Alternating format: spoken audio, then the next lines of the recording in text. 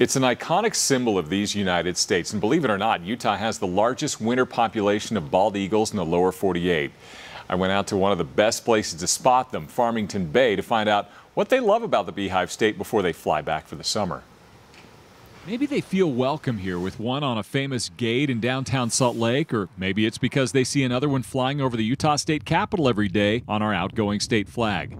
Or maybe it's the carp. We have a lot of carp, and those aren't good for our wetlands, and the eagles will actually eat those carp. Farmington Bay Waterfowl Management Area is a good place to spot them during the winter. In the wintertime, they'll often be sitting out here looking to scavenge something, and then they also just like to rest out here.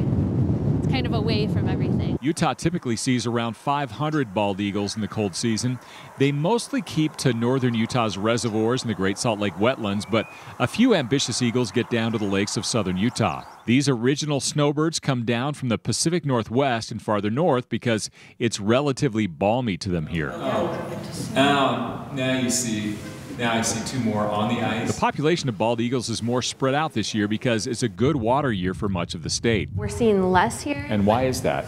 It's probably because they're spread out more. So they have our reservoirs in northern Utah.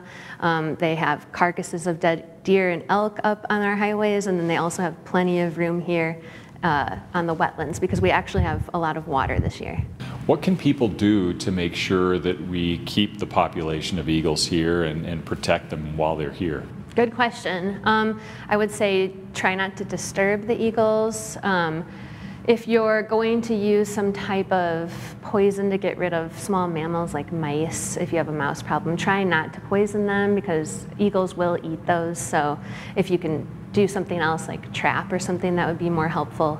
And then just be careful when you're driving along the roads near our wetlands. Eagles began arriving in December, but their numbers peak this month. Right now actually is a great time. But you can come to our nature trail at the Eccles Wildlife Center and walk that, and then you can also kind of look out on the ponds that you can see on the ice, and you'll have a good chance of seeing them. Their massive 7.5-foot wingspan makes them the star of the show right now amid a flurry of feathered activity. It's an extremely unique ecosystem, one of a kind. It's an oasis in the desert for our migratory birds. We actually get up to 12 million birds a year coming through to fuel up on their migration, and it's just really beautiful to see. So check them out now before they disappear at about the same time they disappear from our state flag.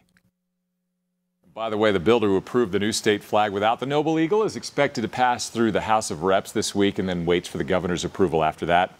The bald eagles, though, they'll still come back. Despite not having the eagle on the flag. As you said, that might have been like a welcoming. I mean, it was hard to interview the eagles, couldn't get very close, but I think they'll still come back. You looked good behind a pair of binoculars. No, you look like you know what you're doing, Dan. It was pretty cool to see them out there. But chilly day, you said. Oh, it was so cold. Ooh, bitter.